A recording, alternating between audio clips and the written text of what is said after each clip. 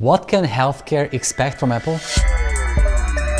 This is Bertalan Meskó, and you're watching the channel of the Medical Futurist. We have seen signs from Amazon, Google and Apple that they are trying to move into healthcare too. Apple announced that the next big software update for iPhones would include a new feature, letting users to view, manage and share their medical records.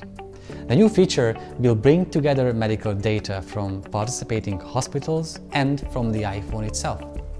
That's a brave step from a tech company. But what more could we expect? How could the Apple style appear in medical apps and services? Well, using the iPhone's example as a starting point, Apple might increase the size of medical devices every year. Yet, of course, every hardware will have a neat, streamlined design with nothing more than the Apple logo, perhaps a half-written stethoscope. As the compatibility issues of Apple devices is known far and wide, medical professionals and patients will need a massive amount of cable transformers. Moreover, devices and software will only communicate with apps downloaded from the Apple Store. Patients will be able to access all their medical records, but only via the respective Apple device, which will not let the user download anything directly to the device.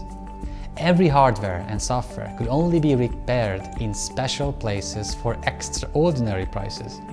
Siri will respond to every medical question, and patients at hospitals will have to listen to U2 songs all day. But let's put the jokes aside for a moment. I hope tech companies won't make the same mistake pharma and medical companies did by ignoring patient needs for decades. They should work closely with patients when designing a product. They should also study regulations thoroughly, as they could present serious barriers to their plans. Also, evidence-based medicine is at the core of modern healthcare, and these companies will have to prove themselves in peer-reviewed studies, which is completely new to them.